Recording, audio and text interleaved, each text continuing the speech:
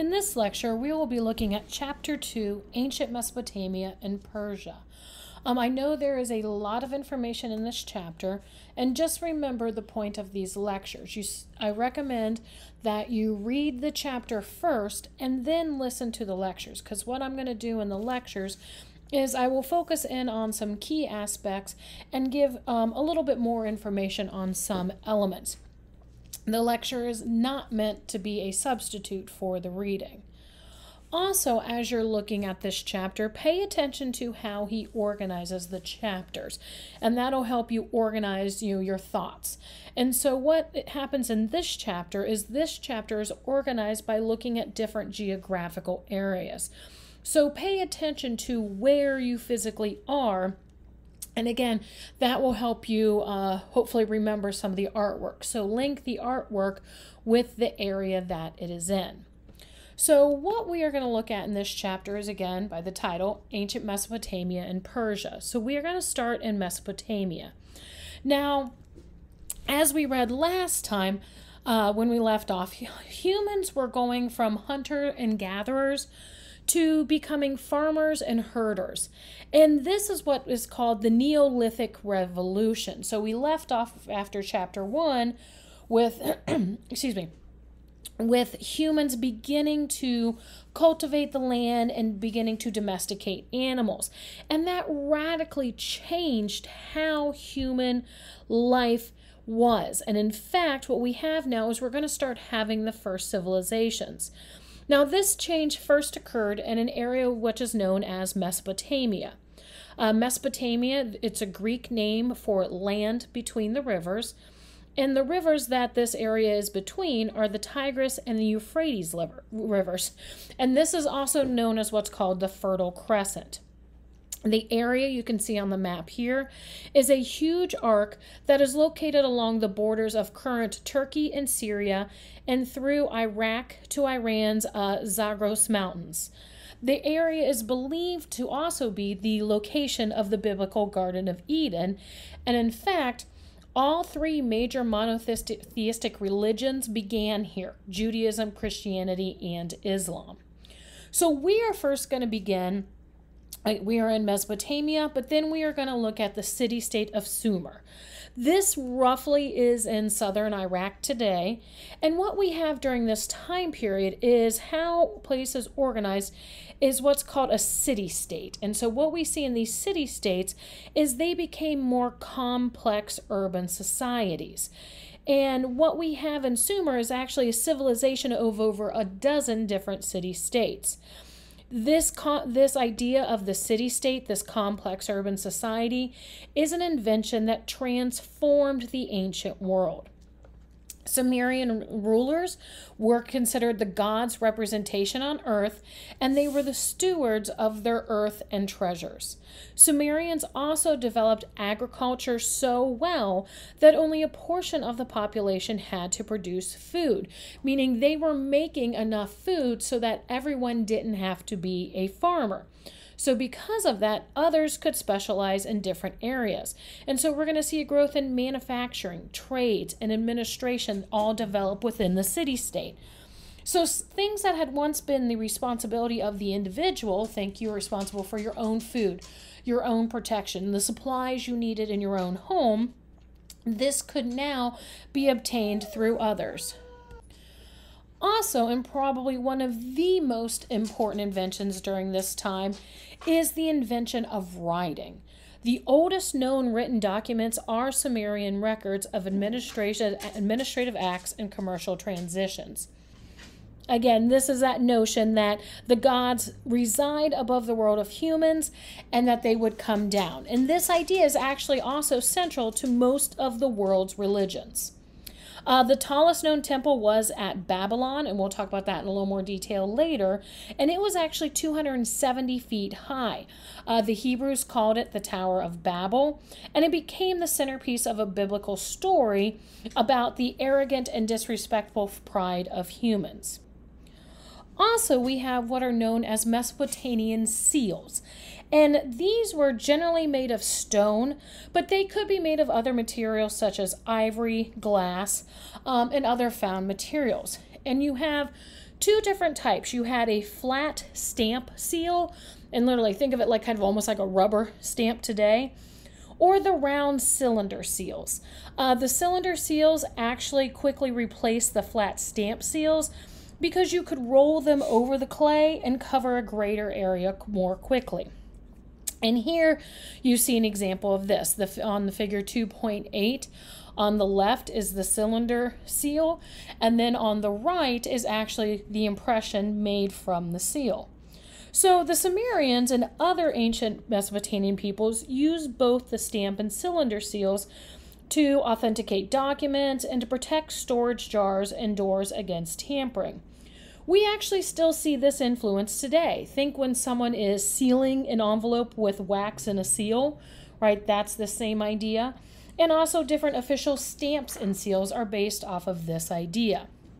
Now, these seals actually give historians a bunch of priceless information. It tells us about their religion, the society, including how they dress, how they dined, what the shrines look like, how they depicted gods, the rulers, and other mythological figures, because all this could be depicted in the seal. And what we're seeing here, this is actually the cylinder seal of Puabi, who was sometimes they call her a queen. They actually don't have any information that she was a queen, but she was definitely a wealthy woman from Ur. And again, what you see on the left, that is the seal.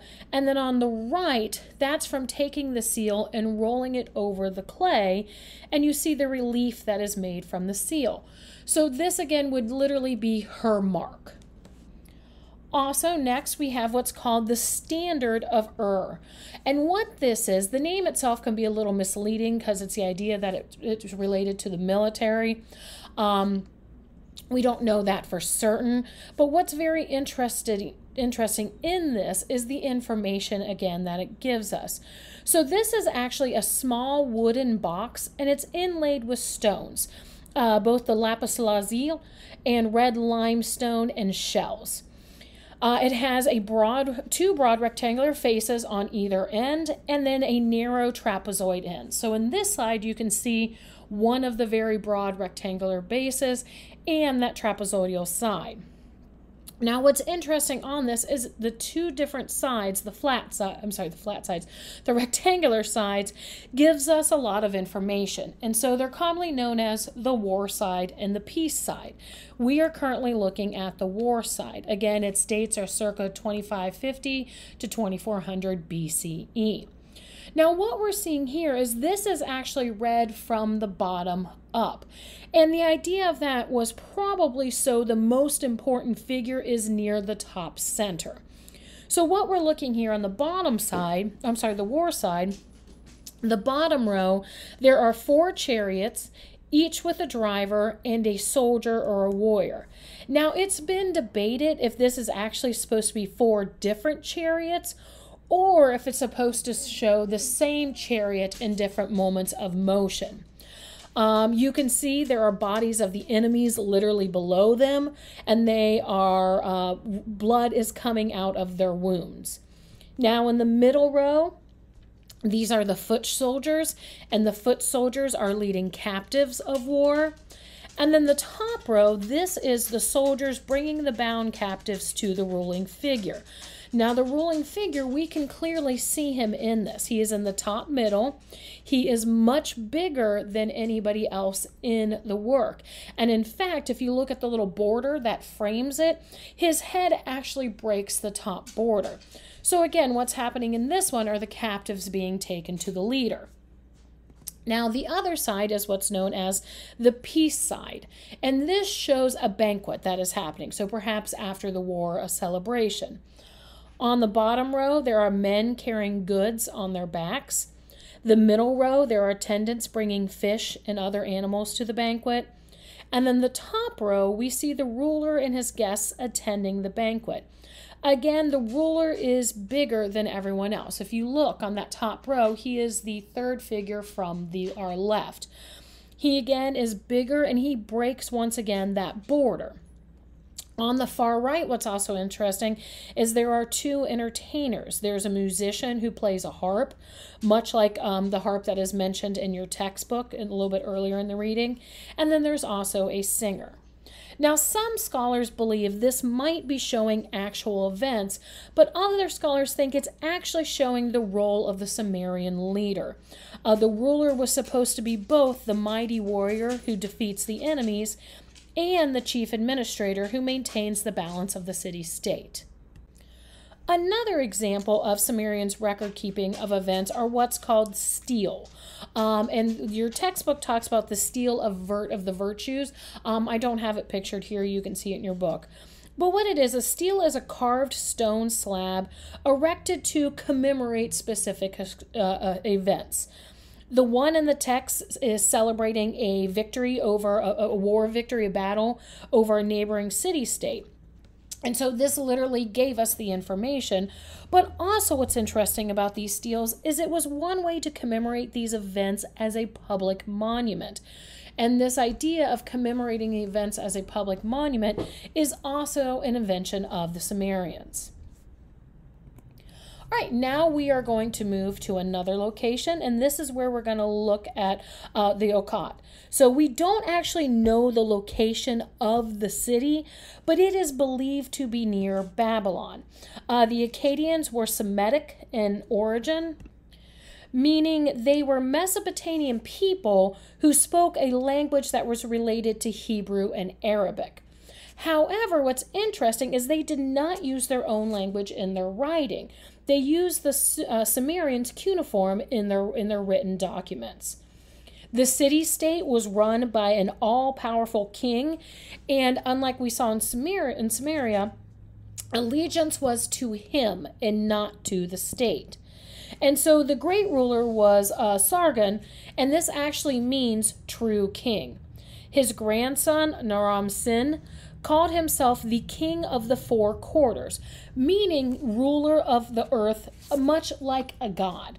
So in this area, they saw the rulers as almost these godlike figures, where in Samaria, we were talking about more of, paying respect to the gods.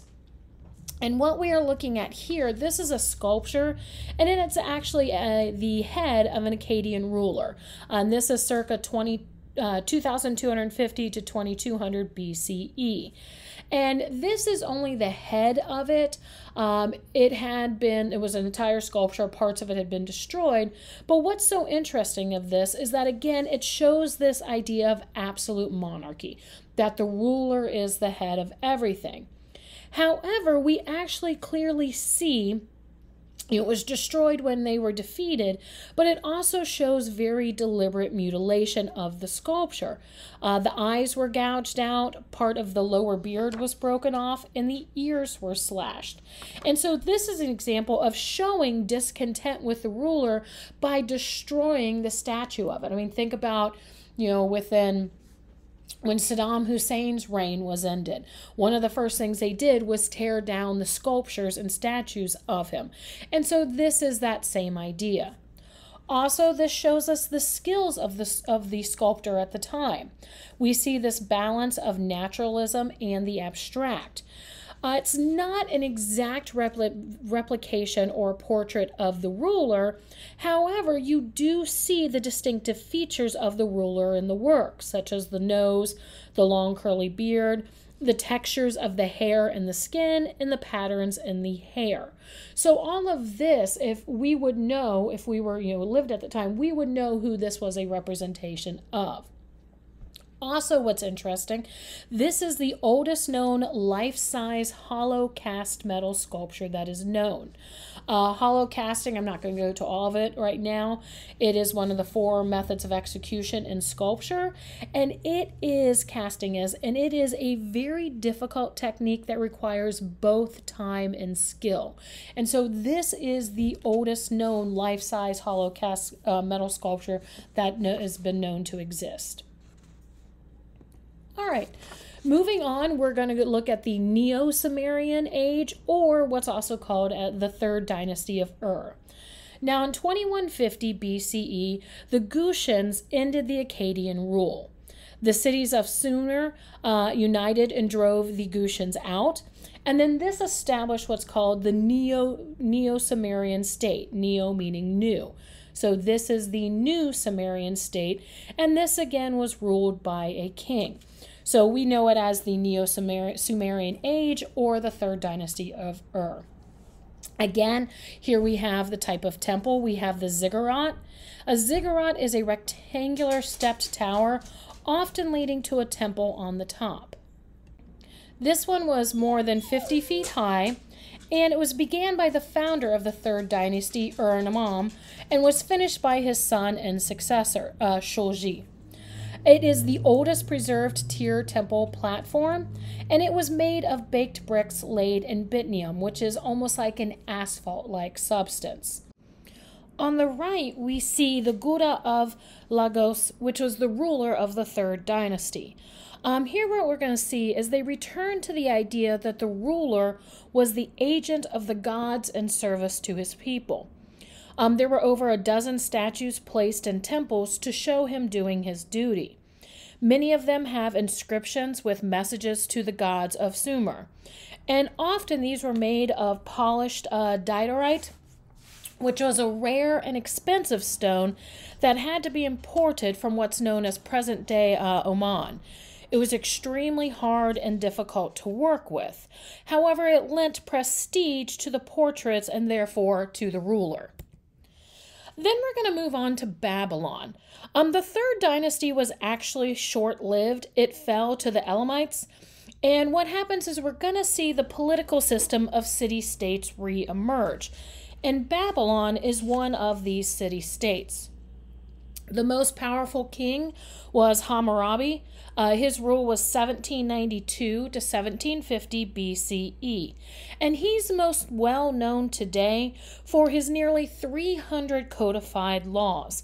And these laws covered everything from murder, adultery, to cutting down your neighbor's tree.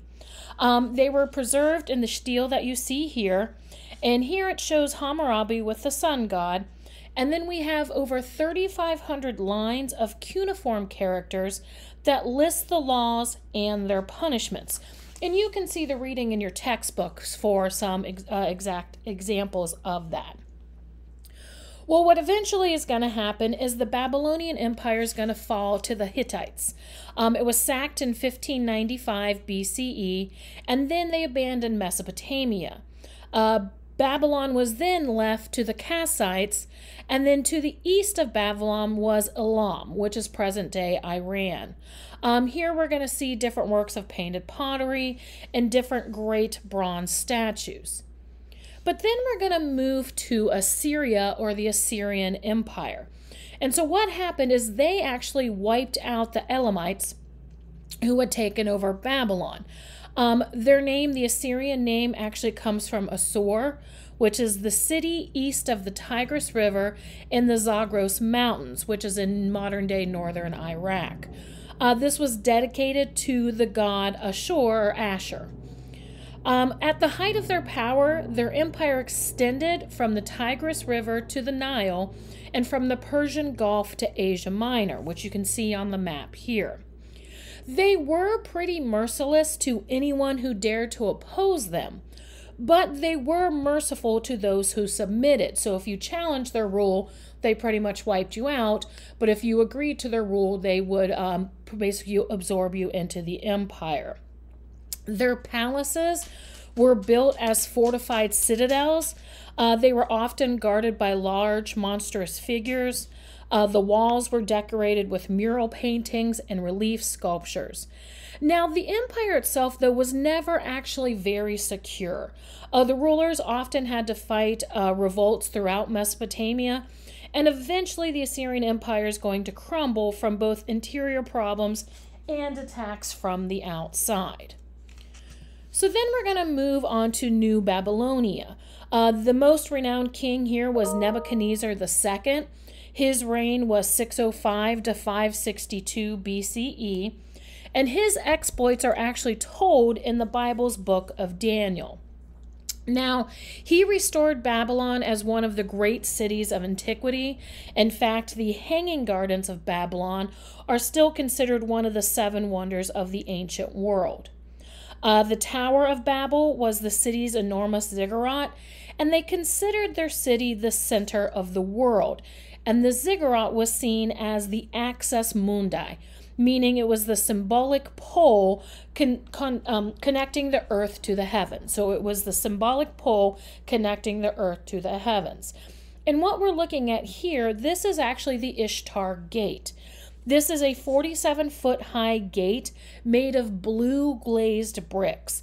You can see it has a large arch-shaped opening.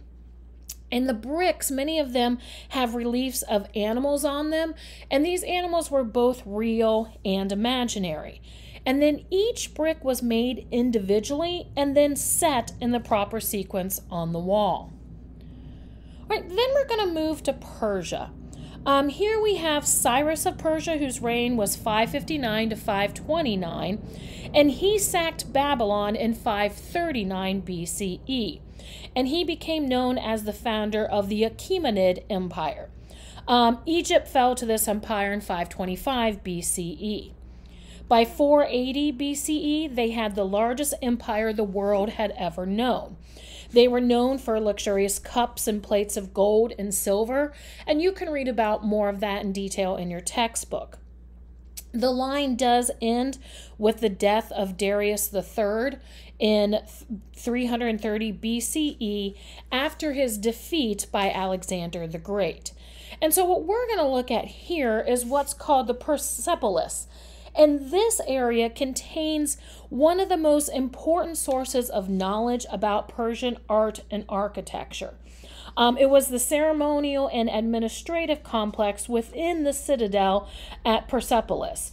It was built between 521 and 465 BCE. It sat on a high plateau, and it was a heavily fortified complex of royal buildings. The approach to the citadel was through a monumental gateway called the Gate of All Lands. And this was a reference to the harmony among the different peoples of the Persian Empire. We're going to see man-headed winged bulls that flank the entrance. And there's a broad ceremonial stairway that led to a platform in a royal hall. And over 10,000 guests could stand in it at one time. It was made of mud brick walls and had paved stone or brick floors. Now, the chief features, what you're going to see in the images here. And this was basically what they considered a forest of 36 columns. They consisted of tall bases with a ring of palm leaves, and the shafts of each column were 57 feet high, with flutes that were topped with enormous capitals, topped by polished and painted back-to-back animal protomes, which you can see on the bottom right here. What the protome is, it's the head, forelegs, and part of the body of an animal. So with the capitals and the animal protomes, which were 7 feet tall, making each column over 65 feet tall. And so you're going through, right, this kind of forest of 36 different columns made to be very awe-inspiring. The walls themselves were decorated with reliefs showing a procession of royal guards, Persian nobles, dignitaries, and representatives from 23 different nations. Each one can be told apart because of their distinctive features and dress. We do find traces of paint, so it lets us know that they were probably very brightly colored. The forms of people are more rounded and more lifelike, but we can see clear Greek influence in the drapery of the fabric. And so this testifies to the active exchange of ideas and artists among all the civilizations of Persia, Mesopotamia, and the Mediterranean at the time, because we find these common features. Alexander the Great actually razed the city in 330 BCE as a symbol of the destruction of the Persian imperial power. And then this led to a long period of Greek and then Roman rule of large parts of Mesopotamia. In the 3rd century CE, new power rose in Persia with the goal of pushing the Romans out of Asia. And then we're going to conclude the chapter by looking at the Sasanian Empire. Now, they trace their lineage to a direct descendant of the Achaemenid kings, Sassoon. We have Ardishir, who was the first Caesarian king, his rule 211 to 241 BCE, and he founded there what they called the New Persian Empire in 224. Here we have the great palace at Ctesiphon, and that's what you see pictured here. And this is near modern Baghdad, Iraq. It is still seen as the standard for judging architecture in the area. Now, the New Persian Empire lasted more than 400 years, but eventually the Arabs drove the Caesarians out of Mesopotamia in 636 CE, 4 years after the death of Muhammad. And so after this chapter, in the next chapter, we're going to move on to Egypt.